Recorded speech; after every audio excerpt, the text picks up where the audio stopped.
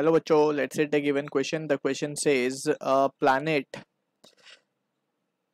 revolves about the sun in elliptical orbit. The aerial velocity dA by dt of planet is 4 into 10 raised to 16 meter square per second. The least distance between the planet and the sun is 2 into 10 raised to 12 meter. Then the maximum speed of the planet in kilometer per second is option A 10, option B 20, option C 40, option D none of this. So to understand this question, we need to understand about the key concept of Kepler's second law. Kepler's second law, which is also known as law of equal area. Kepler's second law, which is law of equal area. Law of equal area. So इसको थोड़ा सा समझ लेते हैं और we can summarize it. Let's suppose we have a sun located at one of the foci of elliptical path and यहाँ पे एक planet है जो कि revolve कर रहा है of mass small m. ठीक है. So बोलने का मतलब ये है इस law के हिसाब से.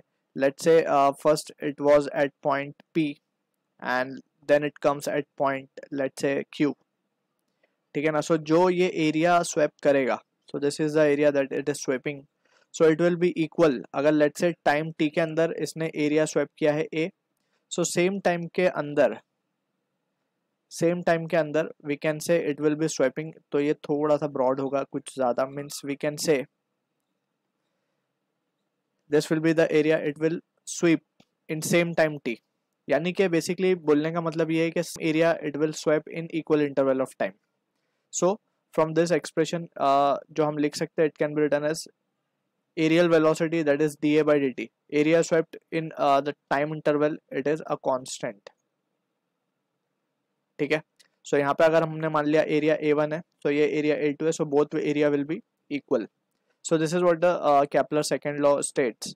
So from here we can see dA by dt is a constant, and also we need to understand कि we have already done the derivation, that is we can say if let's suppose ये हमारा elliptical path है, this is the sun, and let's say mass जो orbit है it is at a or we can say planet is of mass small m is at a distance small r. We can say this is let's say ये velocity है उसकी कुछ इस direction में v, and this is at an angle theta. ये mass को हम यहाँ लिख देते हैं. This is at an angle theta. So we can say in this situation we need to also understand the angular momentum is conserved, or we can say angular momentum is a constant because इस पे net torque is acting 0. Since net torque is 0, since यहाँ पे हम देख सकते हैं जो r vector है और जो force है, force will be acting towards the center only, centripetal force. So force और जो perpendicular distance है both are in along the same line, so torque will be 0, और अगर torque 0 है so angular momentum will be conserved. So from here we can see जो relation हमारे पास आता है angular momentum को हम क्या लिख सकते हैं, it can be written as mvr sin theta, right? So finally जो dA by dt, that is aerial velocity का जो relation हमारे पास आता है, it comes out to be we can say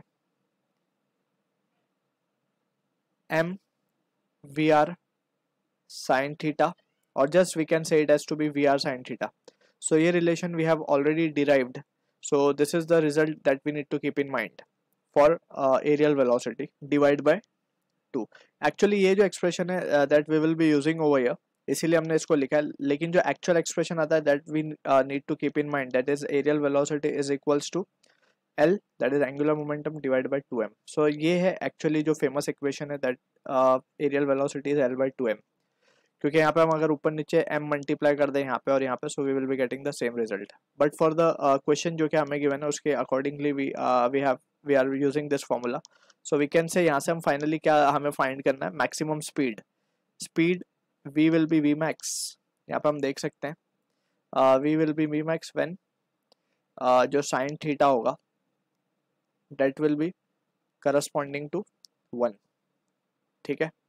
So from here we can see इसको हम aerial velocity, basically dA by dt को हम aerial velocity भी कहते हैं. ठीक है. So from here we can say कि dA by dt हमें given है 4 into 10 raised to 16 and that will be equals to v हमें find करना है. r की वैल्यू हमें given है, that is the mean distance or the least distance, it is 2 into 10 raised to 12 divided by 2. So यहाँ से हम देख सकते हैं finally we can have the value of v as this can be written as ये 16 है basically यहाँ पे.